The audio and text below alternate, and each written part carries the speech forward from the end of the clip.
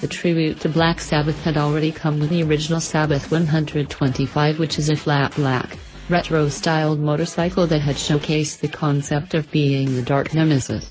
Having the same dark, mean and moody traits as this Fat Sabbath that did 2 hours of deadlifting then hit town on the search for a Fray Bentos fix.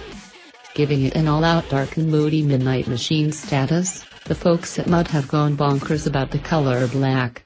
Stealth matte black paint goes all over the bodywork with the trim details swapped out for satin black. It's so black that even the turn signal lenses are smoked out. Seen for the very first time on a 125cc production model, the Fat Sabbath gets wide 18 inches wheels front and rear shod with classic-style deep and wide Continental twin-duro knobbly tires. The hand-finished aluminum lead guards are short-cut and are, of course, in black. The stealth appeal of this fatty is courtesy of the narrow and high blacked-out Renthal handlebars that pronounces the scrambler feel to the bike.